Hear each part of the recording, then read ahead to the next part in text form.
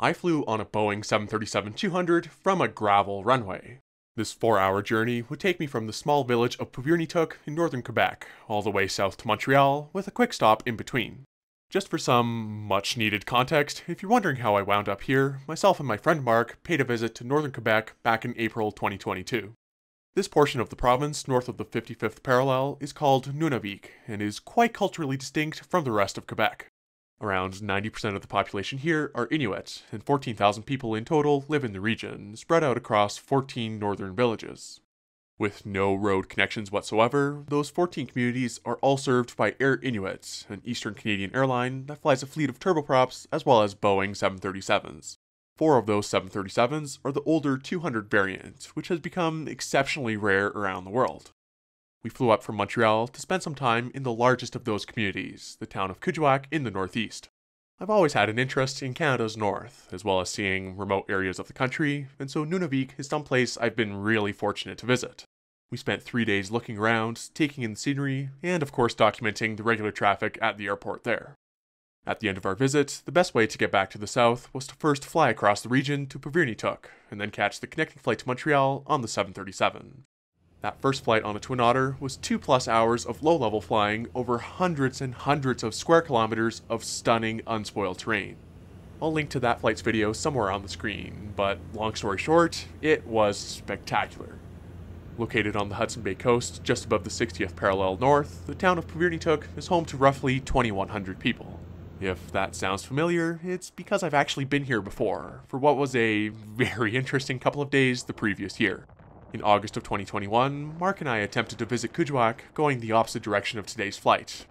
After arriving here in Puvirnituq though, a windstorm cancelled every other flight that day and the next, with winds up to 100 kilometers an hour at times.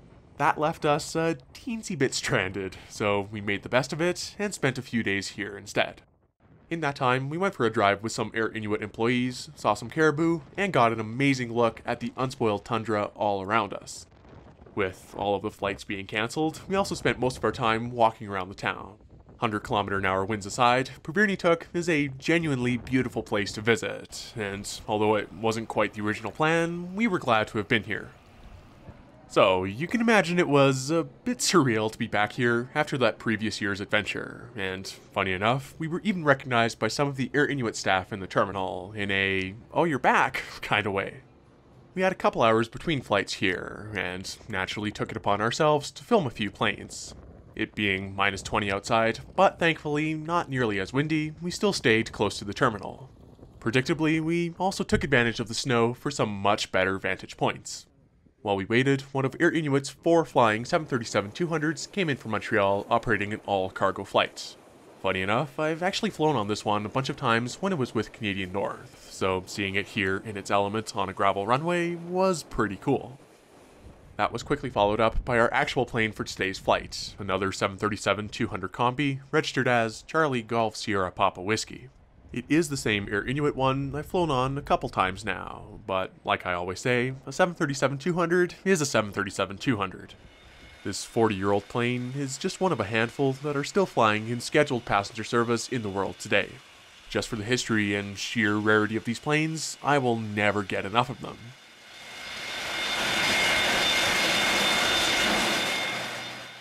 The reason these planes are even around still, as I've talked about on this channel a bunch, is because they can be fitted with a gravel kit. That includes, most notably, the deflectors on the nose and main gears, along with these 2 vortex dissipators in front of each engine. Those vortex dissipators basically blow compressed air down in front of the engine to prevent gravel or other debris from being ingested. That makes the 737-200 one of the most capable airplanes for operating in northern Canada, and one of the very few jets that can actually use gravel runways.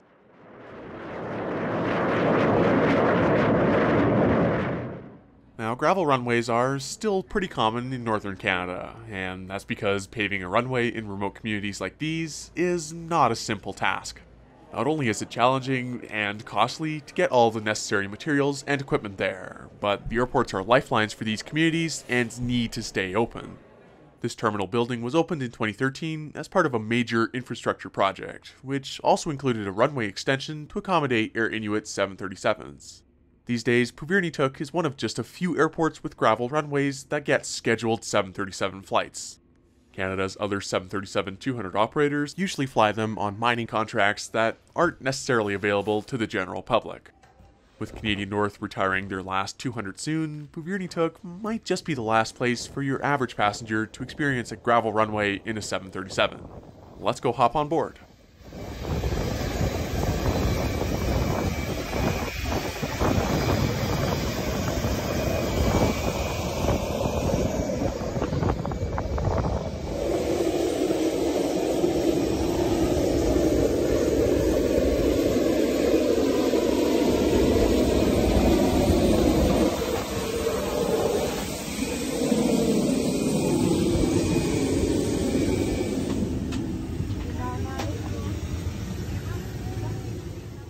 I managed to get a window seat in the very last row in 19A, which still had the iconic 737-200 wing view.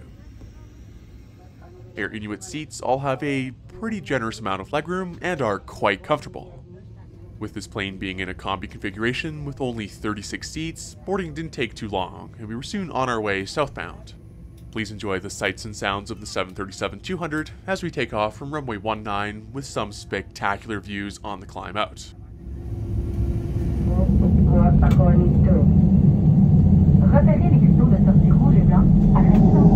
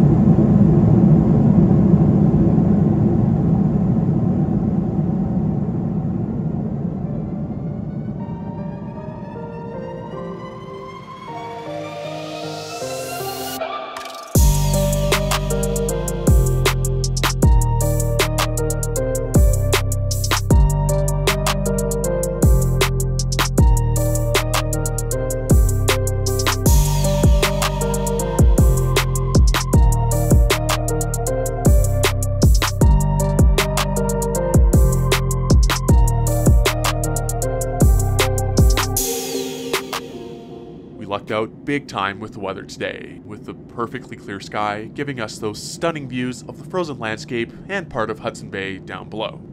This is just such a beautiful and underrated part of the country, and I'm very fortunate to have seen it in both summer and winter. You might notice that Air Inuits kept the smaller overhead bins on this plane, and that's because they need to have enough space to be able to use the whole cabin for cargo if needed. They don't necessarily stick to just one cabin configuration though, and it can change on a daily basis. As you'd expect, Air Inuit has a typical tray table at every seat, plus this roomy seat back pocket. In there was the usual COVID pamphlet, an air sickness bag, and the safety card. The crew also handed out these water bottles. Impressively, Air Inuit also has this Wi-Fi based in-flight entertainment system. Not at all something you'd expect to see on a 40-year-old plane, and it had a good selection of media, plus lots of reading about Nunavut's communities. Now, if you noticed, Puvirnituq does not exactly have security, or CATSA, like you'd normally see in Canadian airports. That's why the first of 2 flights on this plane today will only take us about halfway to Montreal, with this hour-and-a-half flight to Le Grand Rivière airport. There, we'll get off the plane, claim checked baggage, and clear security before heading to Montreal. The reason for that is, you can't exactly let unscreened passengers into the secure area in Montreal. Interestingly though, if the weather is bad in Grande, sometimes Air Inuit will fly straight to Montreal and instead park at their own FBO where passengers don't have to be screened. I, for one, was looking forward to seeing another exceptionally random airport. Here's the arrival into Grande, landing on runway 13.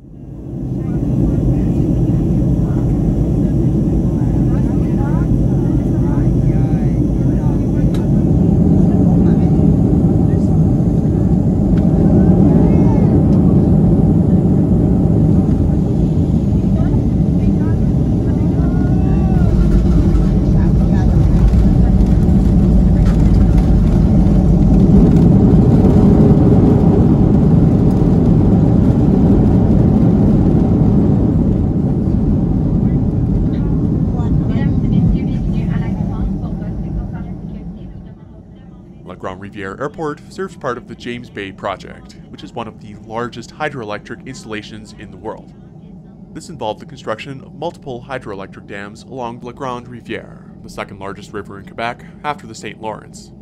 The project was quite controversial among the Inuit and Cree of the area when it was proposed in the 1970s without consultation.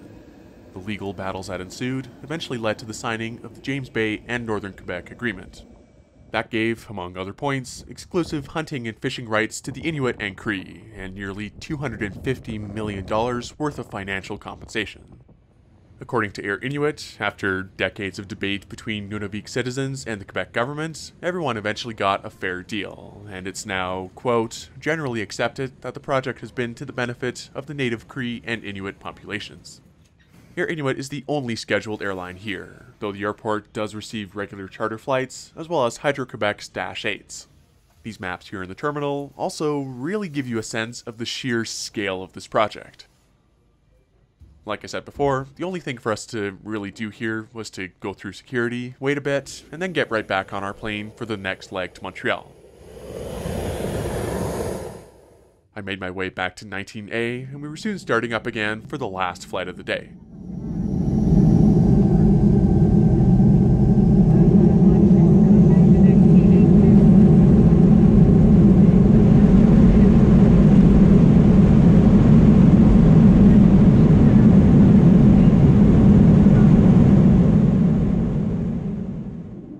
A couple years ago, I was told by a Canadian North flight attendant that one of the best places to sit on the 200 is in the very last row, since you can actually hear the engines making that characteristic crackling sound. I got to hear just that on both takeoffs, and you really do feel that in your chest.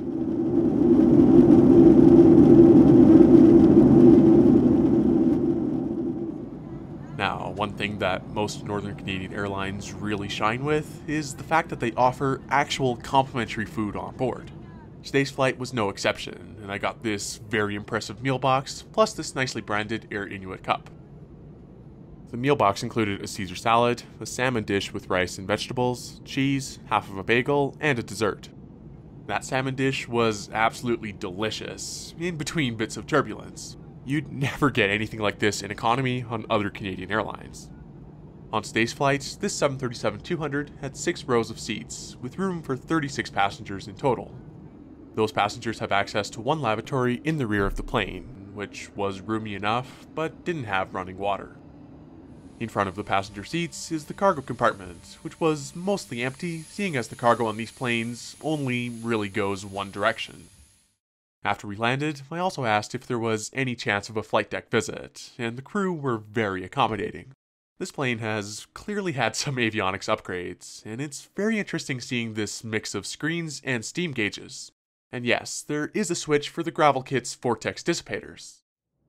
With a couple more bumps as we approached Montreal, we eventually began our descent. Overall, this was another excellent flight with Air Inuit, and another great ride on the iconic 737-200. With these planes being as rare as they are, you never know when you'll fly on one for the last time, so I try to make the most of every single opportunity. They may still be regular sights in some parts of Canada, especially Montreal, but there will come a time, maybe 10 or 20 years in the future, when there won't be any left flying. And that's exactly why I do trips like this to unlikely places, to see new parts of the country, and just how important aviation is to so many Canadians in the north. Admittedly, there's been no shortage of 737-200 videos on this channel over the years, but I know for a fact that I'll be able to look back on them in maybe a decade or two and be very glad I made them.